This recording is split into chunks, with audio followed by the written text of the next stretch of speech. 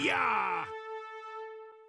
Sup guys, Nathan here playing some more Team Fortress 2, and in this video I'm going to be bringing you a sort of breakdown on the new spy weapon, the red tape recorder, so let's get right into it. So if you have not heard about this update or are new to TF2, the red tape recorder was an item recently released in the Triad something or the other update, but anyway, it can be equipped in the Sapper loadout slot for spy, and the stats on it are it reverses enemy building construction, but it has a minus 100% Sapper damage penalty. So I will just mention right away that I'm a pretty bad spy, and I don't have tons and tons of experience in the class like other people, but I have had my fair share of sapping things, that's for sure. But with the red tape recorder, I've had about 5 games worth of experience with it, and really first impressions is that I personally do not like it, although I can see why some people would.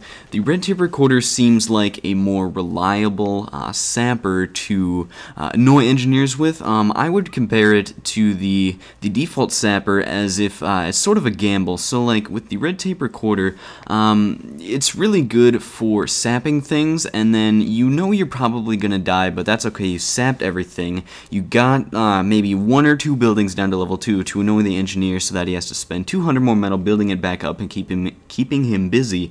However, with the other sapper, you're taking a chance on not dying, killing the engineer, and then outright killing his stuff, because I have had it a couple of times now where I would literally sap something, the engineer would be dead, I would respawn and be halfway to the front lines again, and the sapper would still be sapping the level 3 building, especially sentries, being they have the most health out of all the buildings.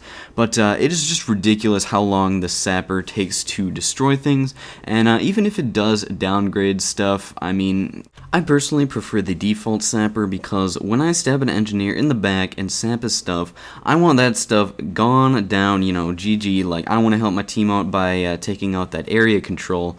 But with the red tape, you just don't get that, and since it takes so long to actually destroy something, it's not really meant to destroy things, it's just meant to maybe downgrade a sentry to level 1. But what I still don't like about that is that even if it is a level 1 sentry, as easy as those are to destroy with like a heavy or something, it still represents a small amount of area control, and you still couldn't just say like sentry down guys, go go go, to get that momentum going for your team. So I just prefer the default sapper personally. But there are some things that the red tape excels exceedingly at, and that is sapping things in mass, so basically taking out a whole sentry nest. So what is going to happen is that if you sap his teleporter, dispenser, and sentry, what's going to happen is that he is going to start healing his first building, assuming he thinks you're gone or whatever. But let's say he starts healing his sentry first. He's going to keep that sentry at level 3 by destroying the sapper right away, but usually by then you can get a dispenser and or a teleporter down to level 2 by the time he gets around to healing the dispenser, or like his second and third buildings basically. And even though his dispenser and or teleporter might not be destroyed, them still being at level 2 is sort of a big deal, because level 2 teleporter is like a bigger downgrade than you think from a level 3, and dispenser doesn't really like matter that much, but because you get 60 metal versus 50, which that isn't that big of a deal. But it is definitely a major pain in the ass for engineers, and I've just heard so many people say that it's just such, it's just like so annoying as an engineer if you get sapped with this weapon. So kind of in summary here, a lot of people are saying that the sapper is overpowered, and I would definitely disagree with that. I personally prefer the default sapper because just outright killing buildings is so much more important than downgrading them, even though downgrading buildings from an engineer standpoint is super annoying.